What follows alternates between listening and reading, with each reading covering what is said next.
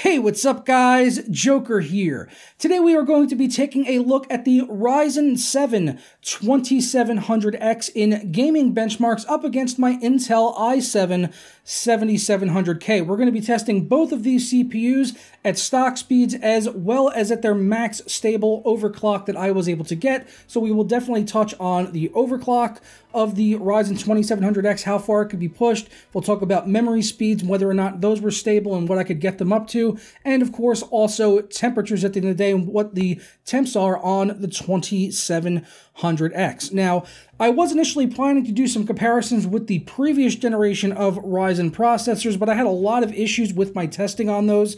CPUs were just crashing, the systems wouldn't boot, I was having possible motherboard issues, so I really wasn't able to narrow down what the problem was, but it definitely wasn't with the new Ryzen parts. It seemed to really just be with all of my old Ryzen CPUs, and it just caused me so much headaches over the past couple of days, and I had to get something out for today. So that's why we're focusing on the 2700X versus the 7700K here for this testing. Now, let's first start off talking about the different variants of Ryzen that are available right now.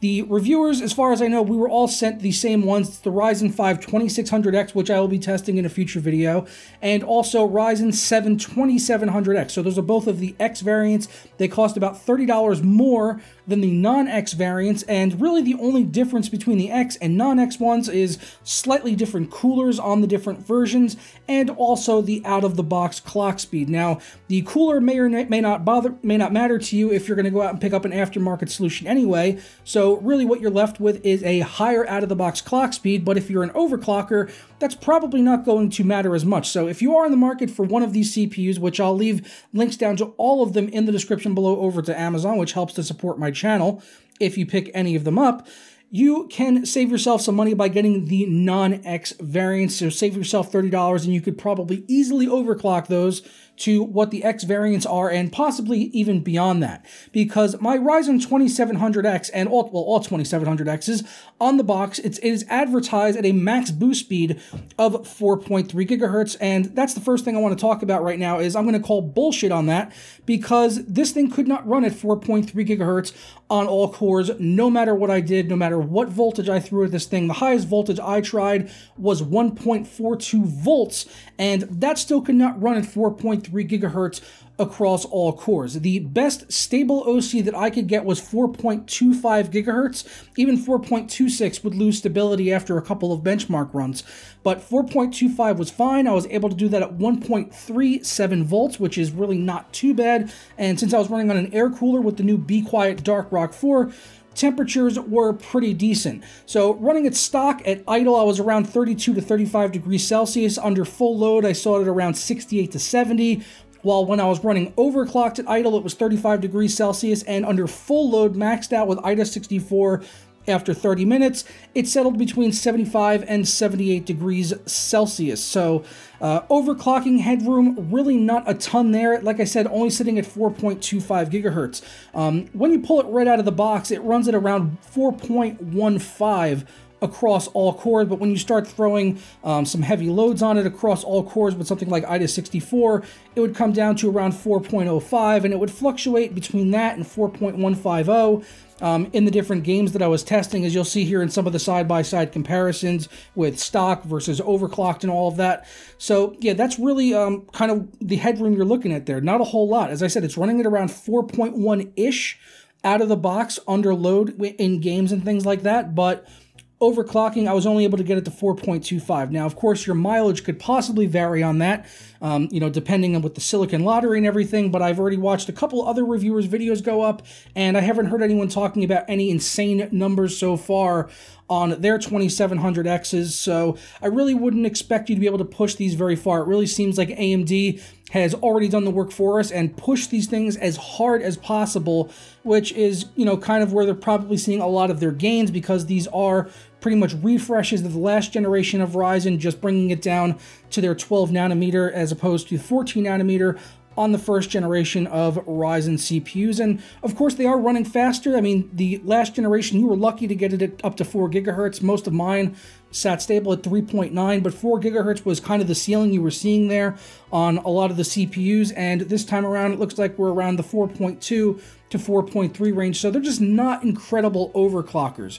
Unlike the 7700K, which I compared it against, when that comes out of the box, it sits at 4.5 gigahertz, which is its boost speed, and it does that across all cores, no issues whatsoever. I was able to overclock that up to 4.9. Yeah, so that's the comparison we're going to be making here today with these two different processors. As far as the test system is concerned, Be Quiet was gracious enough to sponsor out quite a few parts for the build so that I can get it done in time for launch day of the new Ryzen processors. So they sent me over their Dark Base 700 mid-tower chassis, which is an absolutely fantastic case, which I've built in before. We also got one of their Straight Power 11 fully modular gold-rated PSUs. It's an 850 watt, and I was also using their new Dark Rock 4 CPU cooler to help keep our 2700X nice and cool. The motherboard was the Gigabyte Aorus Gaming 7, which I'm actually using a Gigabyte Aorus board as well in the Intel system that I was using for the comparison.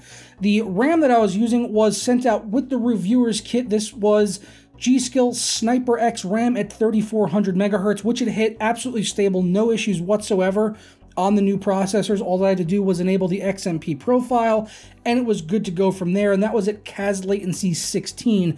And I used that same RAM in the Intel system as well, so we were running at the same speed there as far as memory is concerned, 3400 megahertz, no matter which system we were using here for this comparison. And for the graphics, I was using my GTX 1080. I didn't have any additional overclocking on that card. I just had the power limit increased to as far as it would go in MSI Afterburner, and I was using the latest driver from NVIDIA for that, which was 391.35.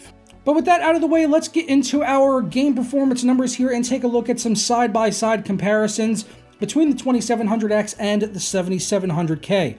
All of the comparisons you'll be seeing on your screen right now, and for the benchmarks were done at 1080p on high settings, and the side-by-sides are with both of the processors at their maximum stable overclock. But in the graphs, you will be seeing stock speeds as well. And you can see that the 2700X is certainly getting quite close to the 7700K, really depending on the game that we're looking at here. And I would say that they've certainly seen some improvements compared to last year when I was comparing the 7700K against the likes of the Ryzen 1700 overclocked, but still Intel is leading against the newer Ryzen processors. Those are just the facts, because they are just still much faster as far as getting higher clock speeds and all of that is concerned. I mean, I would love to see a 2700X at 4.9 gigahertz and put it up against the 7700K, because I think we'd be talking about a very different story here. I think they'd be pretty much neck and neck, which, you know, it really kind of looks like clock for clock. These could be almost identical,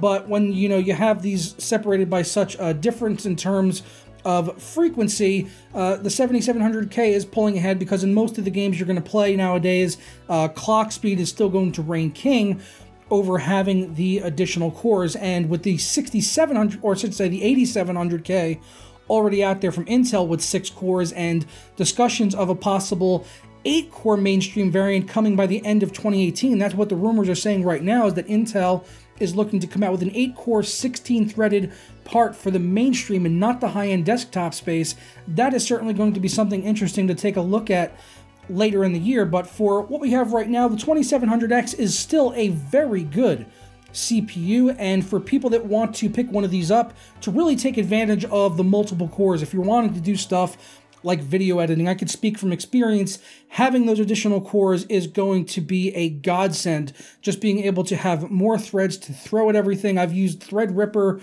for rendering out most of the videos over the last 60 days here on the channel, and it's just an absolute monster.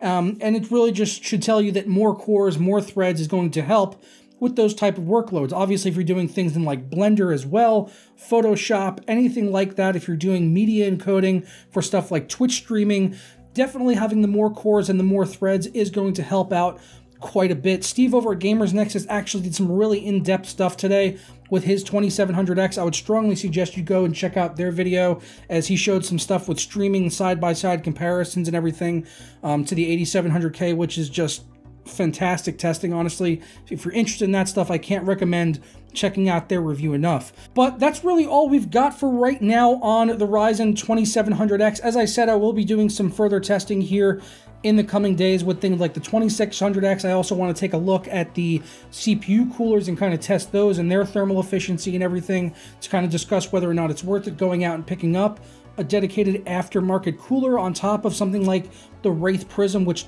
is a very impressive looking cooler. That comes with the 2700X. The 2700 comes with the Wraith Spire with an LED. The 2600X comes with a Wraith Spire with no LED. And then the 2600, the bottom end SKU for $199, comes with the Wraith Stealth. So you've got quite a few different options here to choose from. But really, at the end of the day, and I do want to look at this as well, the 2700X versus the 2600X, to see if the extra cores are really worth it just for gaming. So that could be an interesting comparison to make too. And definitely be sure that you are subscribed for that content. But I think right now, just based on, you know, this video, I think the 2700X is probably going to show its benefits most to people that want to take advantage of the multi-threaded workloads, or if you want to just pick one up to get into the AMD side of things. And also, it's going to save you some money to be able to get something that's already got a decent cooler out of the box with the Wraith Prism. As I said, we'll take a look at the numbers on that in a future video. But yeah, with Intel, you're going to have to definitely buy an aftermarket cooler because theirs comes with a tinfoil piece of shit, and the Ryzen stuff comes with a pretty kick-ass looking stock cooler for the Wraith Prism.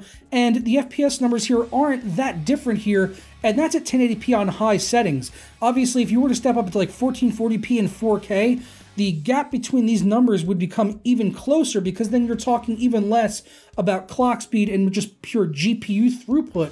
So these numbers would get even closer if you're not playing at 1080p on high settings, which if you're picking up a high-end CPU like this, or the 7700K or the 8700K, chances are you're going to pick up something like a GTX 1080, 1070, Vega 56, something along those lines, if you can actually afford one of the graphics cards right now.